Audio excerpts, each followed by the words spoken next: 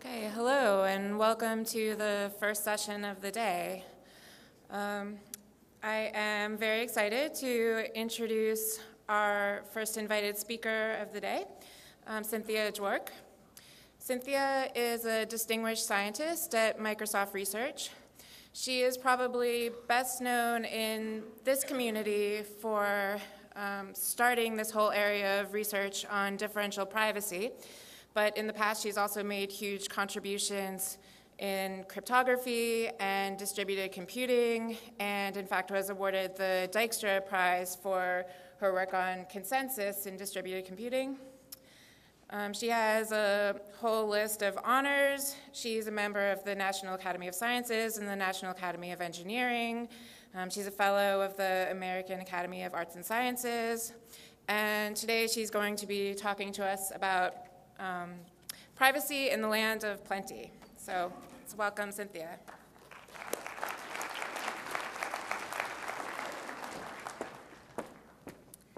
Good morning. Thanks very much for that introduction. I'm absolutely delighted to be here. Okay, so I'm going to need two people in this talk. So let me introduce you to Helen Nissenbaum. My interest in privacy arose in conversations with Nissenbaum, who's a philosopher who studies philosophical issues that arise in the context of new technologies. For simplicity, in this talk, we're going to focus on a scenario in which one or more data analysts interacts with a database. So we're going to assume that the database is filled with very useful but possibly sensitive information belonging to many individuals drawn from a population, and our goal is to learn about the underlying population while not compromising the privacy of the individuals in the data set. The census was a motivating example since privacy of census data is legally mandated, but there are zillions of applications from the allocation of resources to early detection of epidemics based on over-the-counter drug purchases, to analyzing loan data for evidence of systematic discrimination, and so on. I am not going to be talking today about so-called de-identification or anonymization. So this is some mythical process in which an original database is quote-unquote sanitized by an intermediary who releases a de-identified data set, after which the original database and the intermediary go away. And a whole host of results teach us that de-identified data isn't. Either it is no longer meaningful data or it is not properly de-identified. So we are not going to be talking about that today. So what if the analyst is restricted to, quote-unquote, just asking statistical queries, assuming we actually had a definition of what is a statistical query? So, for example, she may only be running learning algorithms or asking for means of random variables or things like that, and that doesn't sound too compromising. But I call this the statistics masquerade. So consider the very simple differencing attack. The first question is, how many members of the House of Representatives have the sickle cell trait? So let's assume that the House of Representatives is a very large set. Somehow the intuition is that the answer to that question doesn't leak information about any individual. But if you pair it with another question over another large set, in this case asking how many members of the House other than the Speaker of the House have the sickle cell trait. Clearly, if you have the exact answer to both of these questions, you can take the difference and figure out the status of the Speaker. Now, that's just a special example of a much more general sort of attack initiated by Dwork and Nissim. And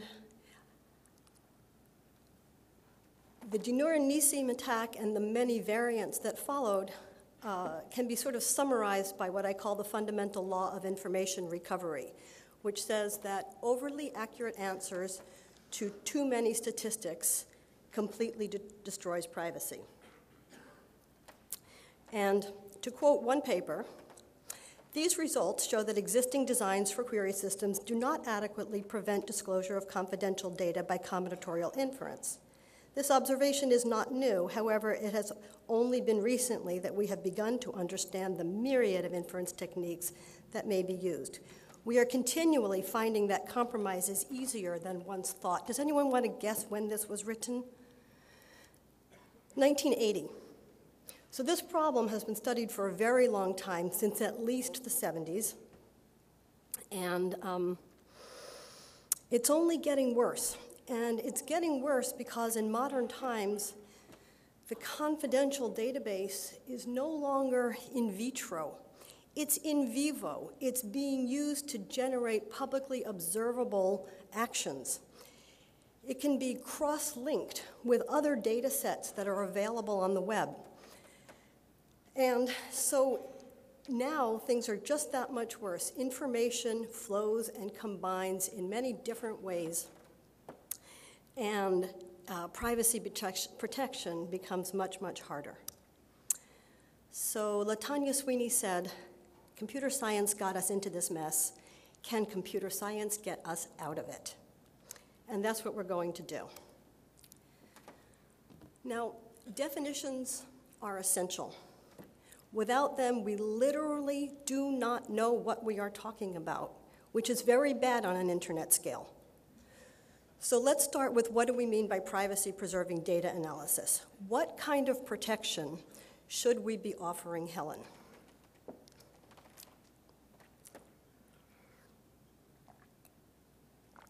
Now, a natural candidate, and certainly the one that I first tried, closely echoes the Goldwasser and Micali 1982 definition of semantic security for a crypto system, and actually was articulated by the statistician Tor Dellenius in 1977, so 5 years before Goldwasser and Micali. And it says that the data analyst shouldn't learn anything new about Helen. That is, the data analyst may already know a lot about Helen, or there may be a lot of information about her that's available from other sources and on her website and in her publications and so on. And what we want is that by interacting with this confidential database, the data analyst shouldn't learn new things not previously known about Helen.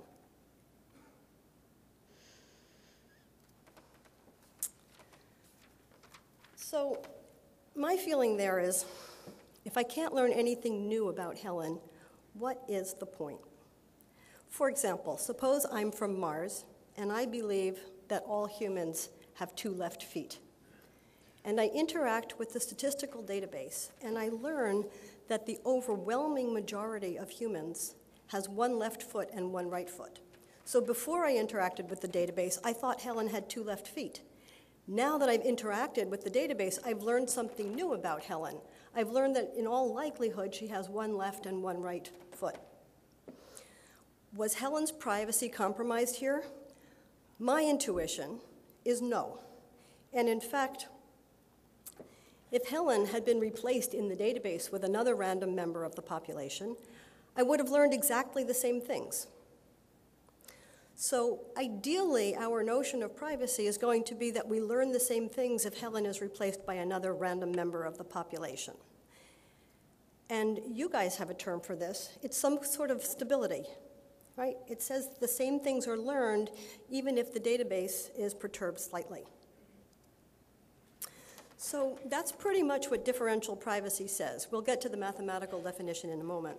It says that the outcome of any analysis is essentially equally likely, and I will say exactly what that means and exactly what the probability space is, independent of whether any individual joins or refrains from joining the data set.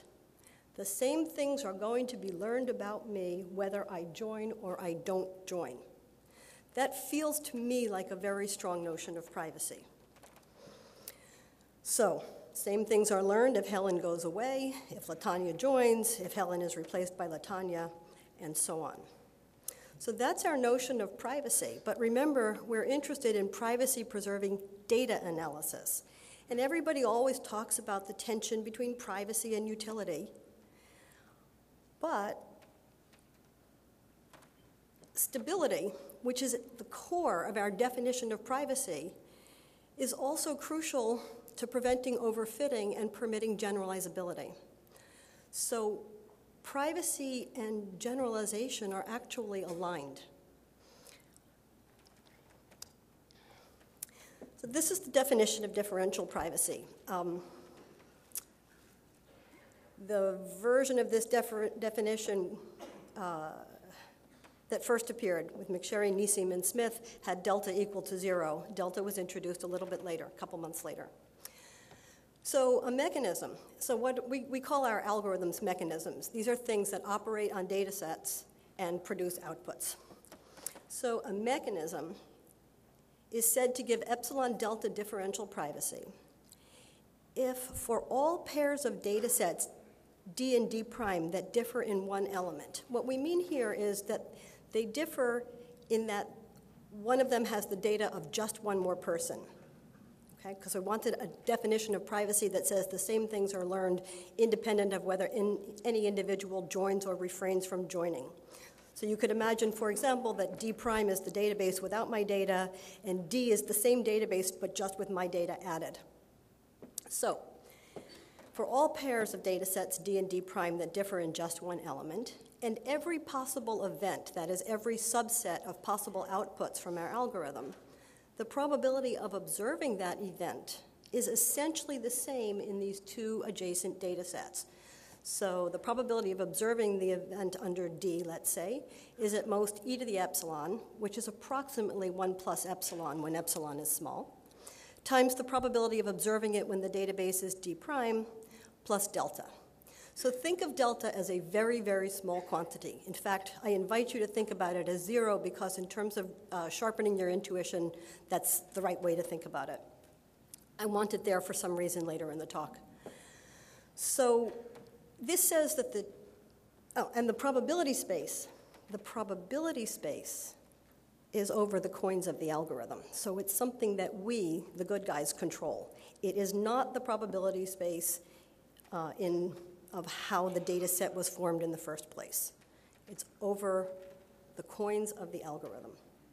Okay?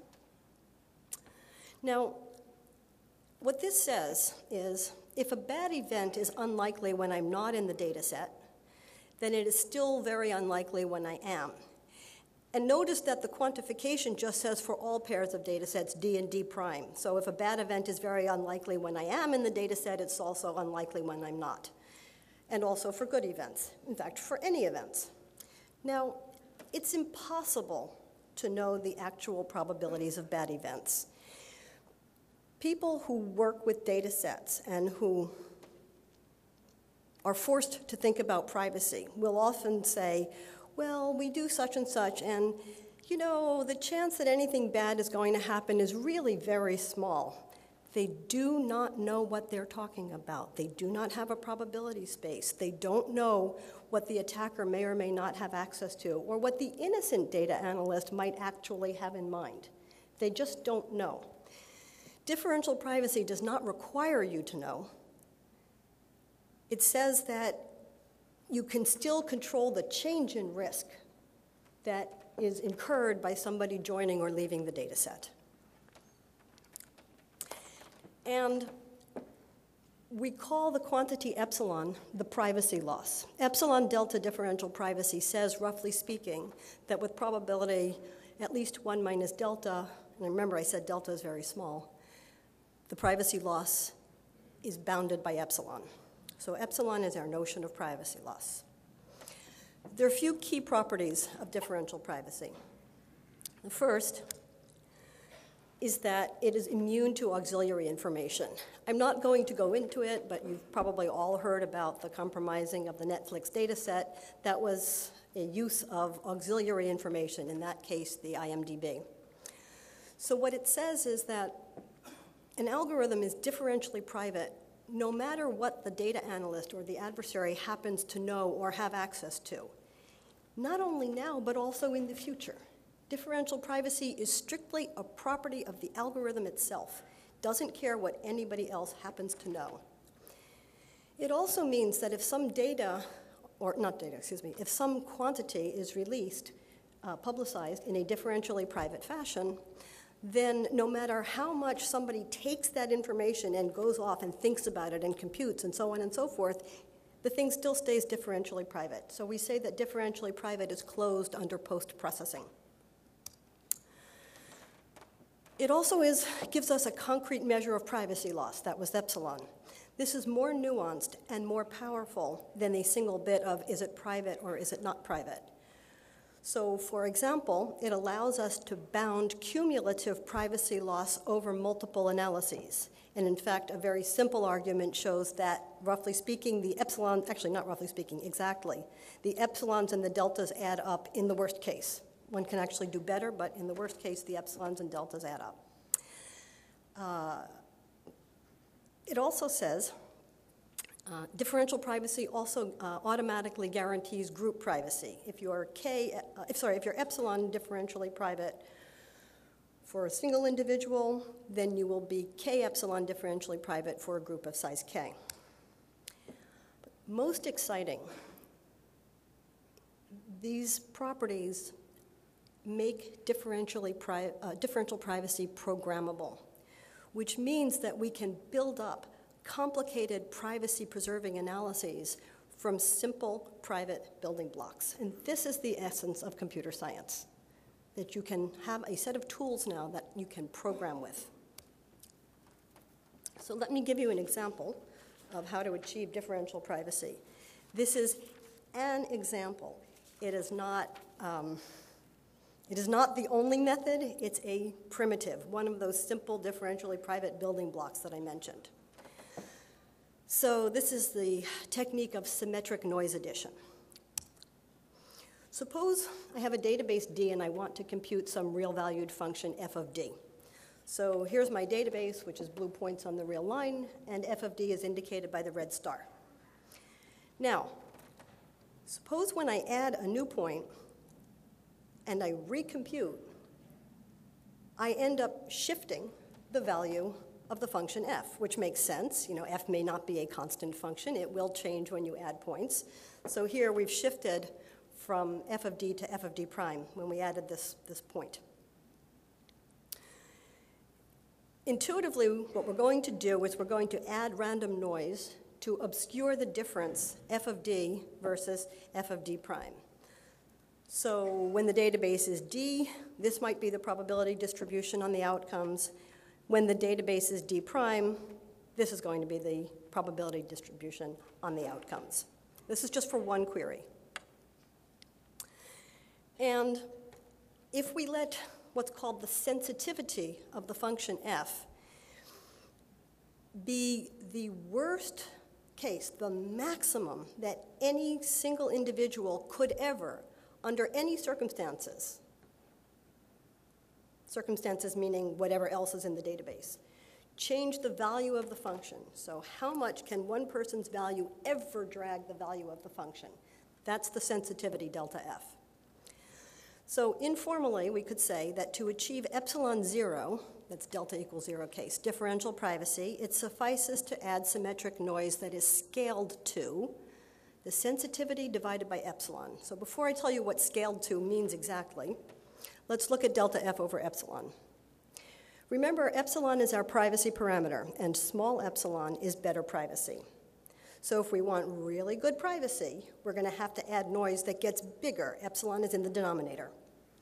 Sensitivity is the amount of change that you might have to cover between adjacent databases in the worst case. So if the sensitivity of your function is large, then you have to add more noise. So delta f, the sensitivity, is in the numerator. So this is the right shape of the parameters. Notice also that the noise depends only on the function and on epsilon, not on the database, and not on the size of the database.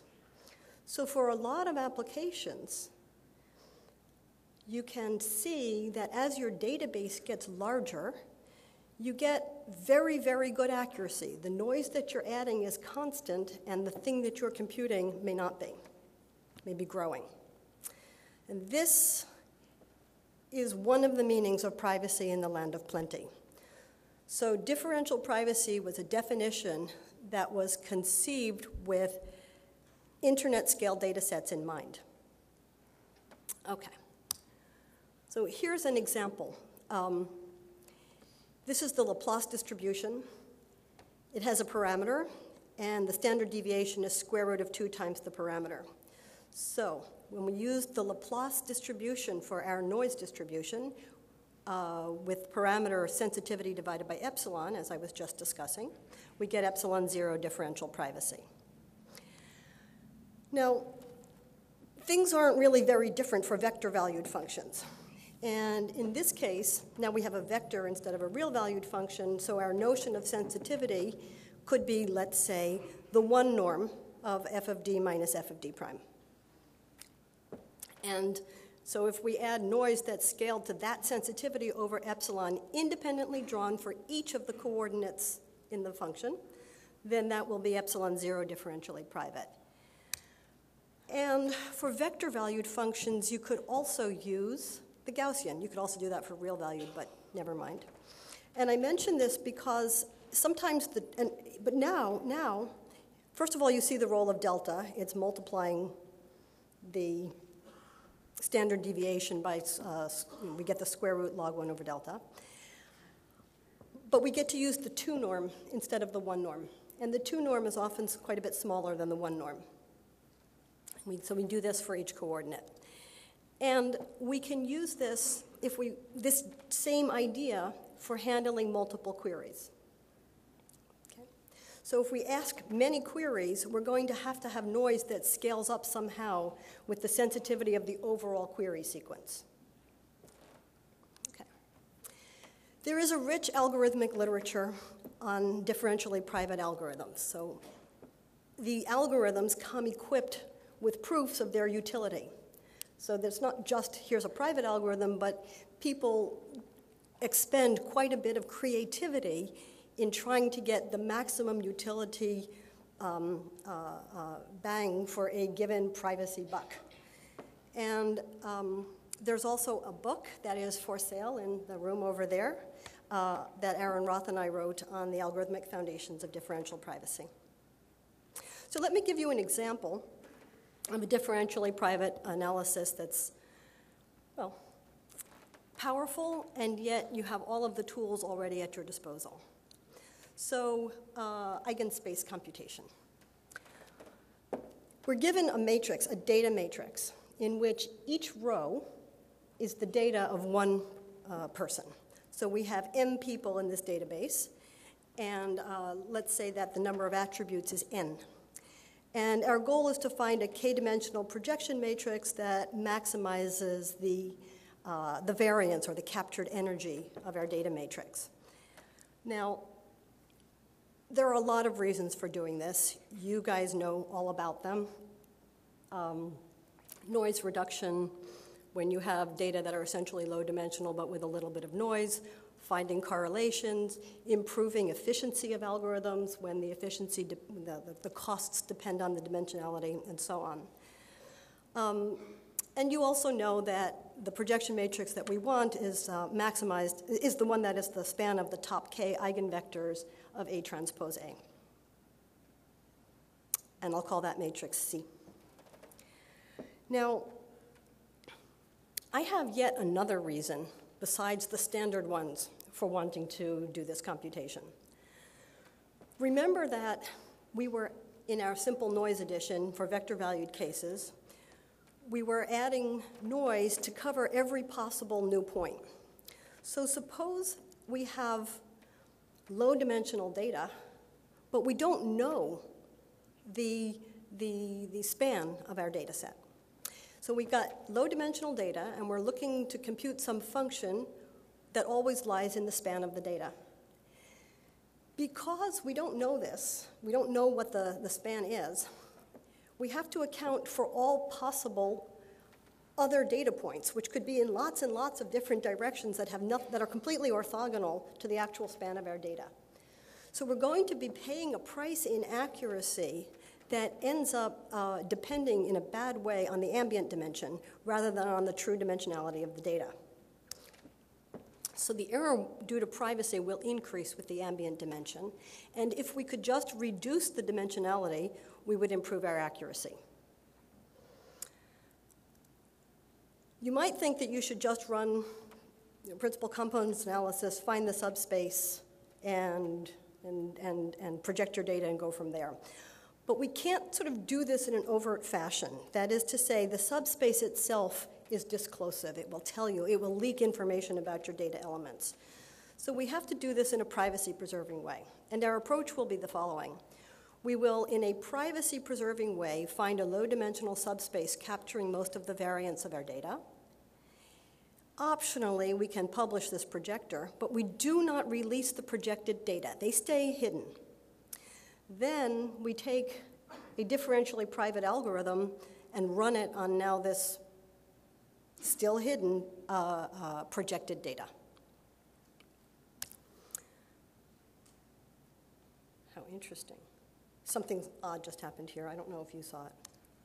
Okay, so our main observation. We want the top k eigenvectors of A transpose A. The strategy is going to be that we will publish a noisy version of this matrix, and we will allow the data analyst to then do the eigenvector decomposition and find that those top k eigenvectors of the perturbed matrix. Now, A transpose A is a sum of outer products, one donated by each element in the data set A. So suppose A and A prime are adjacent in the sense that A has the data of just one more person, xi, and A has the data of just one more person. In that case, C minus C prime, where C prime is A prime transpose A prime, C minus C prime is just xi transpose, just that one outer product.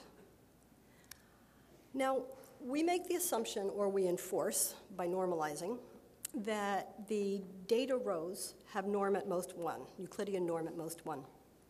So in this case, C minus C transpose has Frobenius norm at most 1. Suppose we look at C as an n times m dimensional, n times n, an n squared dimensional object. Think of it as a vector where we've just taken the rows and we've concatenated them, okay? So this is a high-dimensional vector now whose 2 norm is bounded by 1. So we want to release f of A, which is A transpose A, and we're viewing this as a high-dimensional vector. You've already seen how to deal with a high-dimensional vector. You add noise to each coordinate that is drawn from a Gaussian that has this standard deviation. Okay? And we know from our little discussion that f of A, which is C, minus f of A prime, which is C prime, has 2 norm at most 1. So that stuff that I've circled is just 1. So basically, we're adding constant noise that depends on epsilon and delta in each dimension.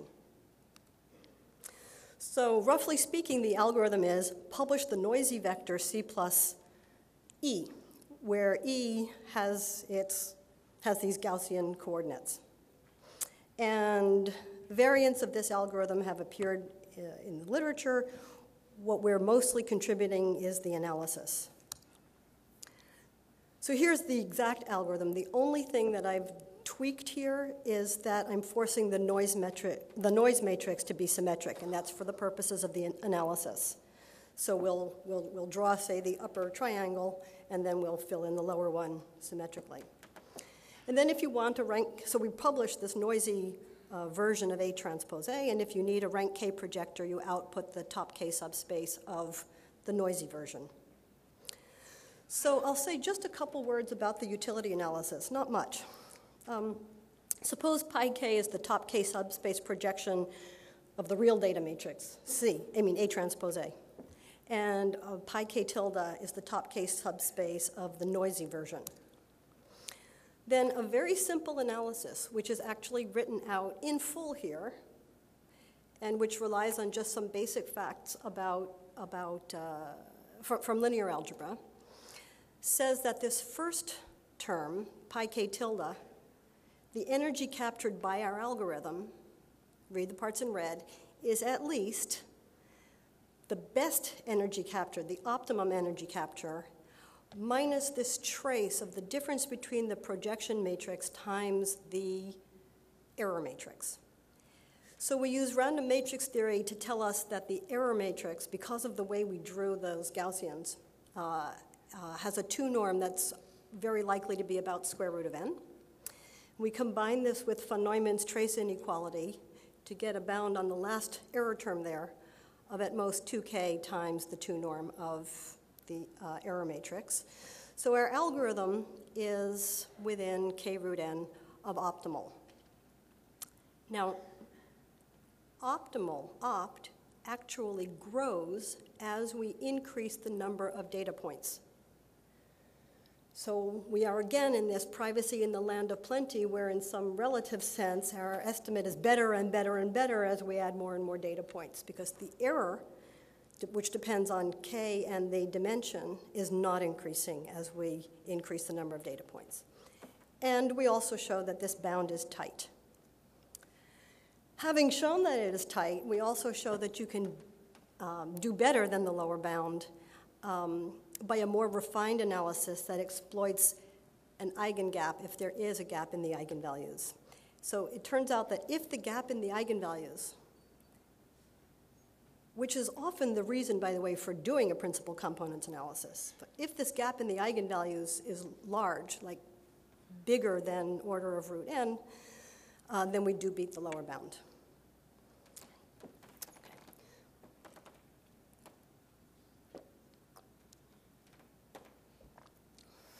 Okay, so in the last, more time than I thought, in the last few minutes, I want to talk about a surprising application of differential privacy, which we can call correctness protection. So there's been a lot of talk about false discoveries in science, and there have been many efforts to control false discovery, from Beniamini and Hochberg's fabulous BHQ algorithm and the sequelae for controlling the false discovery rate in multiple hypothesis testing, to sophisticated cross-validation techniques and the use of holdout sets. But there is a fundamental disconnect between the theory and the practice. The theory is for the static case. You have all your hypotheses, you know what they are, you do your tests, and then you try to analyze the set of p-values that you get. And science is by nature an adaptive process. If you think about how you yourself work with data, you probably look at it, do some computations, look at it some more, do some more computations, and so on. Not only are your algorithms inherently adaptive, but the science itself is. So for example, somebody does a study. That study suggests further questions. The next study is based on the results of the first study. Now, the effects might be mitigated if you're always drawing fresh data, but things are going to get worse. We're going to have these large corpuses of data that are going to be shared and reused, and it's completely out of the question to go out and find another data set. Again, the land of plenty. Now your data set is so big, no one's going to be finding a new one. So things are just going to get worse in terms of the risks imposed by adaptivity. There is a little bit about this in the literature. You might have heard of Friedman's paradox, in which you have an equation which you fit, and variables that have small t statistics are dropped, giving a new equation, and you fit it again, and Friedman shows that even when there is no relationship at all between x and y, the procedure overfits and finds significant relationships. In our study, we can think again of our data analyst, or now a collection of data analysts who are interacting with the data set. You can think of these questions that are being asked of the data set as simple questions, or you can think about them as studies that are being run. Conceptually, it's the same thing. They could be complicated computations, they could be simple computations. So the ith question will depend on the answers to the first, second, third, and so on questions. And the worry is that somehow the analyst finds a query, a study, for which the database is no longer representative of the population, and then reports some amazing, surprising discovery. And what we show in joint work with Feldman, Hart, Patassi, and Reingold and Roth is that differential privacy neutralizes the risks incurred by adaptivity. And the key property is that it is hard to find a query for which the data set is not representative. So let me just give you a little bit of intuition about that. Let's fix a question. Say, what fraction of the population is over 6 feet tall?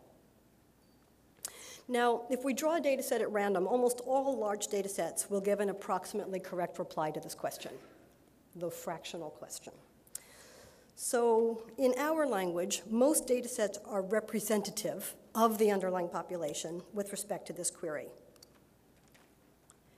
Now, if in the process of adaptive exploration, the analyst actually finds a query for which the data set is not representative, then in some intuitive sense, she learned something significant about the data set. So this gives us the intuition that preserving the privacy of the data may in fact prevent overfitting, and this is what we show to be the case. So while there are known contributions between notions of the stability of a learning algorithm and its ability to generalize, these notions do not compose. And differential privacy is stronger and does compose. So it gives us a calculus and a whole bunch of algorithmic work for building up complex algorithms that satisfy stability guarantees sufficiently well to give generalization. I'm a little out of time. So I can hear your objections. We want to do things the way we always have. We don't want to have differential privacy interference. Let us get at the raw data the way we always do. And I say, go ahead, make my day. So I'm going to introduce the reusable holdout. We're going to take the data, we're going to partition it randomly, as usual, into a training set and a holdout, and do whatever you want with the training set. But when you want to check its validity on the holdout, use a differentially private mechanism to access the holdout. So this is basically just an algorithm, a complicated algorithm that has the training data hardwired into its code that's now interacting with the holdout set. So whatever we proved about differential privacy preventing overfitting is going to apply to the holdout set. So just in a little more detail, in a traditional holdout, you learn on a training set, you check the validity against the holdout set, which has essentially, since you haven't touched them yet, fresh samples for you. Your intuition is that the holdout is drawn from the same distribution as T, so any overfitting you might have done on the training set will be detected when you check with the holdout set. And then what? What do you do? I don't know. H is no longer fresh. I'm not sure it makes sense to go back and train some more and then go back to the holdout set in the traditional sense. And in fact, this can lead to overfitting on the holdout set, and this is illustrated in the Kaggle data analysis competitions. So in the reusable holdout set, we learn on the training set, but now we check against the holdout via a differentially private mechanism. This will give us useful information about the distribution from which H, holdout, and training were drawn, and future exploration does not significantly depend on the holdout. In other words, the holdout set effectively remains fresh. So we took the stability properties of differential privacy and we used them not for achieving privacy, but in the service of other goals. Correctness protection. And since Michael Kearns will be giving the Posner lecture in a few minutes, for statistical queries, aka learning means of random variables, at least one of our techniques allows us to efficiently handle an incredibly large number of queries, tolerating up to the size of the holdout set squared number of failed validations. Thank you very much.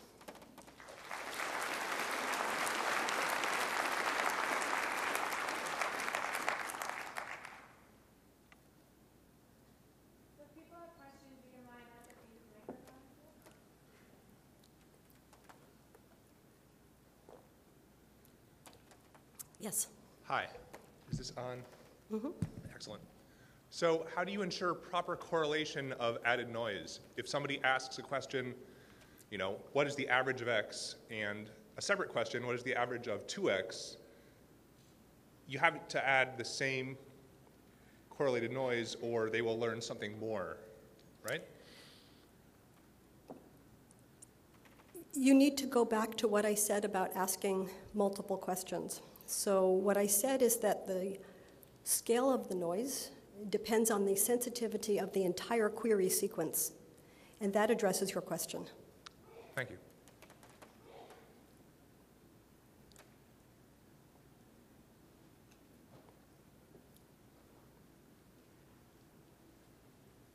Oh, by the way, I should mention that for many classes of queries, there's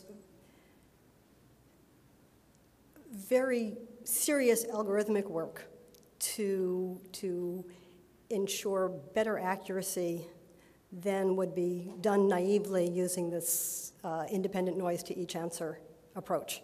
So sometimes it is indeed possible to do better than this naive version. Yeah. So you mentioned that these techniques are particularly developed specifically for internet-scale data sets. So I was curious, why are we concerned about overfitting for internet-scale data?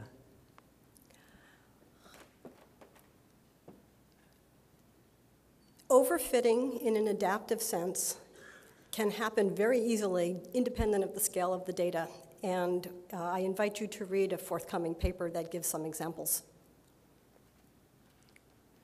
Yes? Yeah, one question about the low-dimensional analysis where you're adding noise there. So there's another constraint, right, is that the covariance matrix has to be positive definite. So when you add noise, but then the analyst could project onto the semi-positive definite set and maybe remove some of the noise you added. So do you take that into account? Remember I said that you don't release the projected data.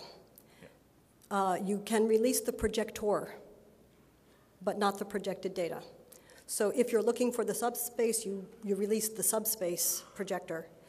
If you want to run another differentially private algorithm on the projected data, you do not expose the projected data. You do that under the covers. But what happens if you add noise and get a negative eigenvalue? Do you, because there is a chance of having that happen.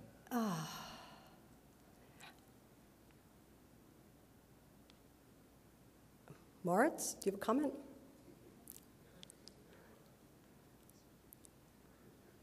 What?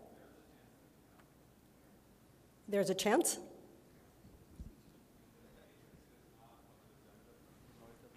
But that doesn't matter for the analysis. So the noised up matrix is not positive semi-definite anymore, but it doesn't matter for the analysis.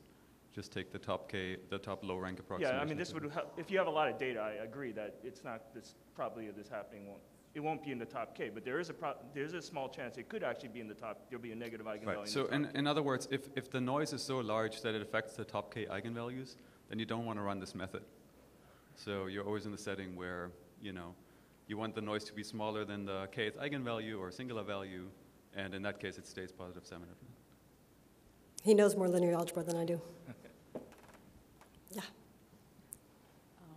Yes. Hi. So thank you for the very nice talk.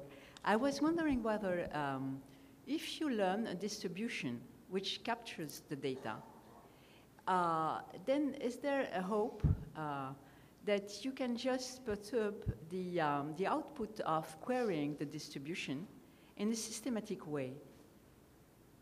I mean, what you showed about typically finding the top rank vectors is analyzing how to perturb for a given query.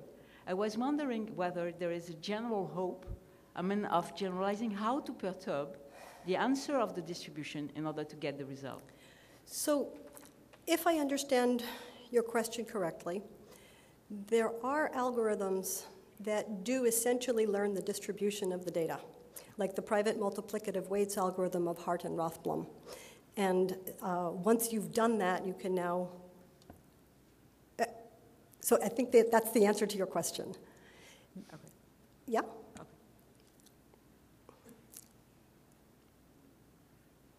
Other questions? Okay. Yes. So I have two questions. First is I got lost because for the first question, you said that if you have multiple queries against the database, you have to know about them first. No, I didn't say you have to know about them first. Okay. For example, I'll give you a method. I want that my cumulative privacy loss is going to be epsilon. This is not a great method, but it's just to illustrate the point. I want that my cumulative loss is going to be epsilon. I'll blow half of my budget on the first question. I'll blow half of the remaining budget on the second question, and so on. After a while, I'm answering with essentially pure noise, but then again, we know that after a while, we have to stop answering accurately because we have that fundamental law of information recovery that had nothing to do with differential privacy. So you don't necessarily need to know in advance. Okay, so you have a certain privacy budget. And how does this compare to, say, the Bonferroni scam when you just try to get more and more significant answers as long as you have more and more queries? Wonderful question. And it is exactly that question that led to this investigation that taught us something about stability under, correctness protection, that differential privacy gives correctness protection. I started with the question of whether there are some more sophisticated composition results that have better bounds than the epsilons and deltas add up version. And I started with the question of whether that can teach us anything about improving over what's being done with the non-adaptive multiple hypothesis testing case. I do not yet know the answer. It's a great question. Thank you.